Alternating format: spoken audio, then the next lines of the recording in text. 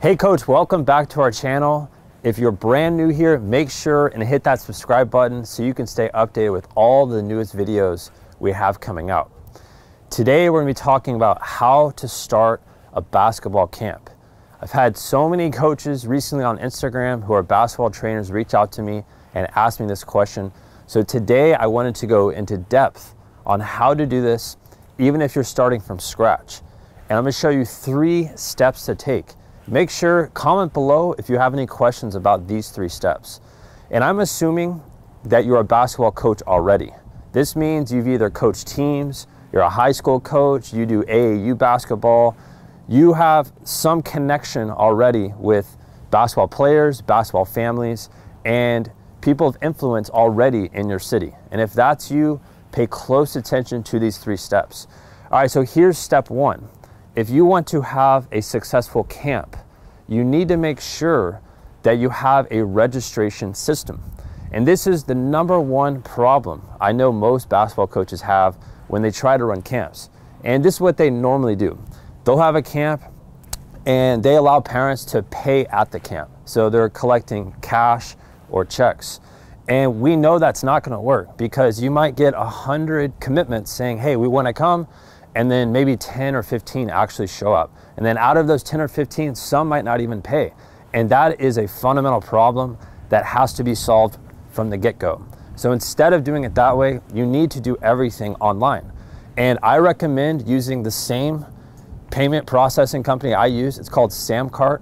And if you go to the link in the description, you'll be able to see how you can access that for free for 14 days. That's exactly what I use to run all of my own camps. I've been using Samcart for the last 4 years now, and it works flawlessly. So you need to have that in order to run successful camps and clinics.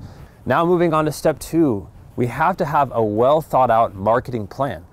And this all comes down to organizing and figuring out what is your camp. Is it a skills camp? Is it a camp to learn how to jump higher? Is it a camp to work on confidence? Is it a 3-point camp?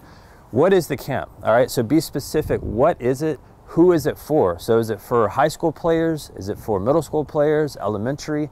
And the more specific you are, then the more specific you can be in your marketing. And that's why you have to have all the nitty-gritty details of who is your camp for.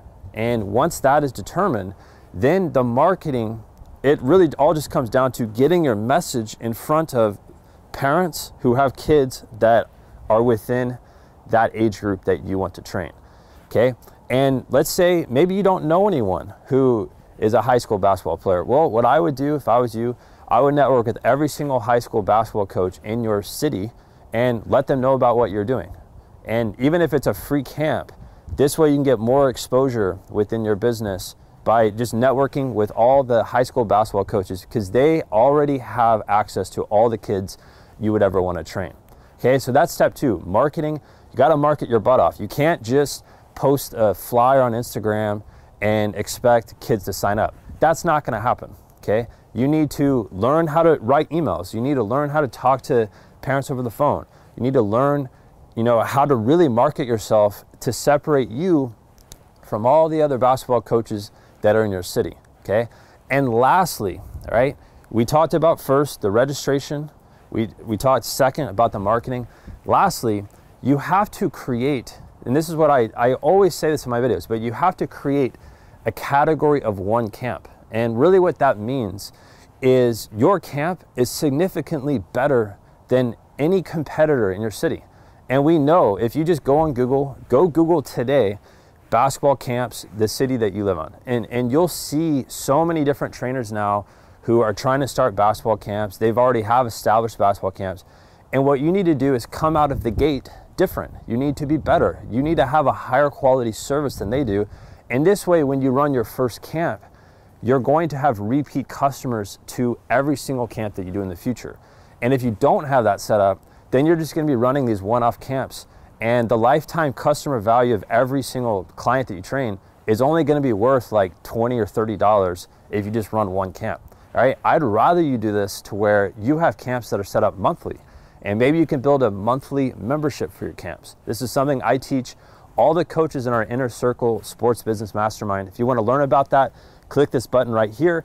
And this is where I can show you how to build out monthly clinics and camps. That's it for today's video. Like I said, if you're brand new, hit that subscribe button, comment below if you have any questions, go check out those resources, and again, click this button up here to learn more about our mastermind program. I'll see you soon.